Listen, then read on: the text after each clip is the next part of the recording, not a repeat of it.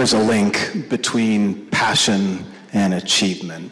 And I think it's safe to say that people who achieve truly great things are passionate about what they do. And it's also safe to say that passion, by its nature, is intrinsic. It is fueled by intrinsic motivation. Extrinsic motivation doesn't work on passion. You can't bribe or threaten someone into being passionate about something. In fact, it's likely to have the opposite effect, as years of research, foundational research in this field has shown us again and again and again. There's a relationship between these two. If we take, I need two hands to do these visuals. If we increase extrinsic motivation, we decrease intrinsic motivation. And remember, this is the one that fuels passion. So here's the question of the day. How do we maintain a passion for learning? How do we instill in students a lifelong love of learning? How do we cultivate a love of a particular academic subject or of education itself? Answer, let's go back to preschool. We can learn a lot from preschool. Here are my kids standing outside their school on the first day of school this year. Heath and Emily, they love school. They are learning Spanish, mathematics. They're learning how to read and write. They're learning about religion and science. They are studying math, art, music, dance, all without extrinsic motivations, all without gold stars or pizza parties as rewards for performance measures, or without grades. Without grades. And they're learning very quickly and very enthusiastically. Heath, in particular, is very fond of the library. He has been heard to remark, without being prompted to do so, I love the library. The library is fun. The library is filled with exciting books, all of which is music to my ears as a father and an educator. My boy loves reading. My boy loves the library. It's intrinsic. We're off to a good start. So last summer, we're in the library, and the librarian sees us and says, have you heard about our Young Readers program? And I said, no, tell me about this. He said, well, if a child reads 10 books and fills out this form, he or she can get a fabulous prize, like this tote bag. And I, without hurting anyone's feelings, I got my children as far away from that librarian as quickly as I could, because as well-meaning as that librarian was, the message she was sending to my kids was that reading is so dull, so boring, such a chore, that no kid in his right mind would read a book for the sake of reading a book, but only for a fabulous prize. That is, as she was increasing extrinsic motivation via the tote bag, she was decreasing the intrinsic desire to read, that love of reading. And at first, it might look like a great deal. My boy might say, read books and get a fabulous prize? Sure. Wait a minute.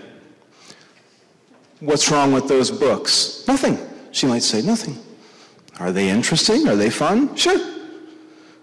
Well, then why are you offering me the tote bag in order to read those books? Extrinsic motivation, rightly so, casts a great deal of suspicion on whatever tasks we're being asked to do. It actually takes something fun, and by paying someone to do it, we've turned it into a job. Let's stay in preschool. Classic study, 1973, our friend Dan Pink talks about this one. 3 researchers go into a preschool, and they identify the children who most like to draw, and they divide them into 3 groups. In the first group, they ask the children, would you like to draw? Of course they do. They love drawing. They draw, end of story.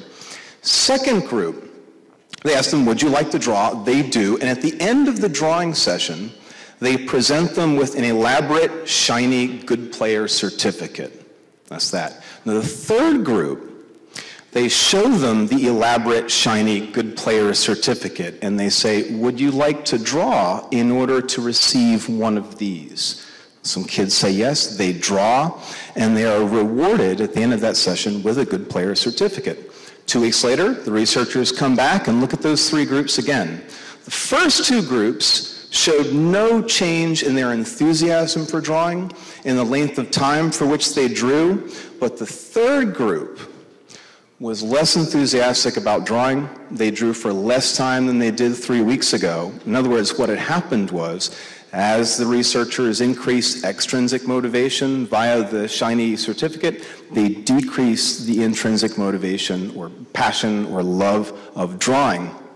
This comes home to me because my daughter Emily, if you ask Emily, what do you want to be when you grow up? Invariably she'll say, I want to be an artist. She loves to draw, loves to draw. And as a father, I am dreading the possibility that some well-meaning adult in her life will pour a cold bucket of extrinsic motivation over what she loves to do. To paraphrase Alfie Kohn, a student's love of learning is not a fire that must be kindled. Rather, it is a flame we must be careful not to extinguish. So what's all this have to do with us in high school? We've talked about preschool, we've talked about the research in general.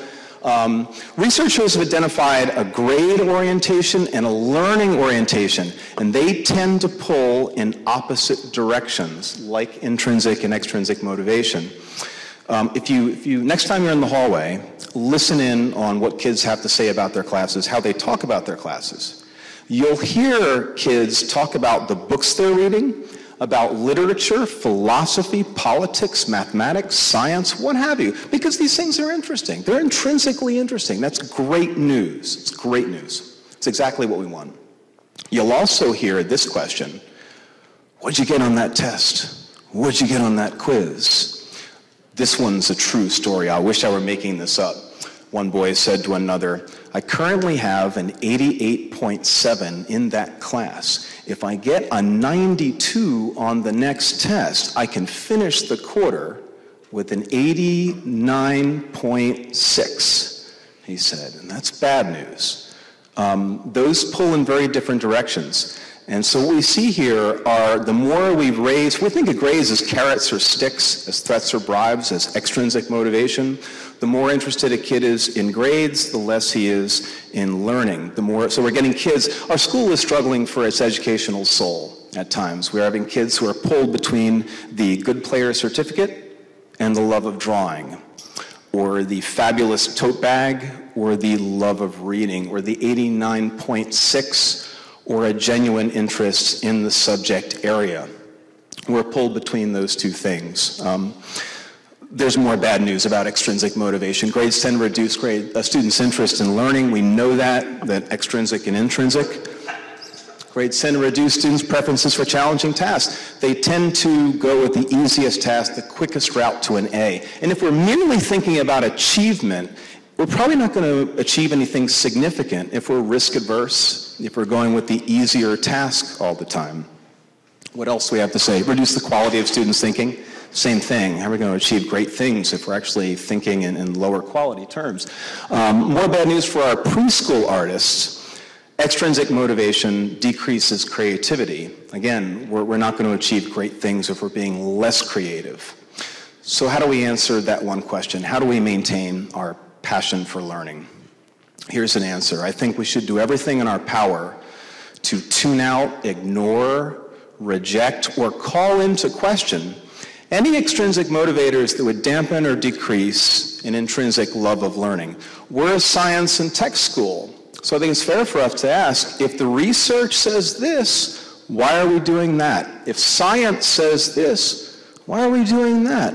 Why are we doing that? You're not pigeons or rats, and you shouldn't be subjected to Skinnerian techniques as if you were. You have the right to insist that you not be bribed or threatened, or reduced to an arbitrary number, or graded like meat for the convenience of a college admissions office. All of these things. And we well-meaning adults in your life should stop doing that to you.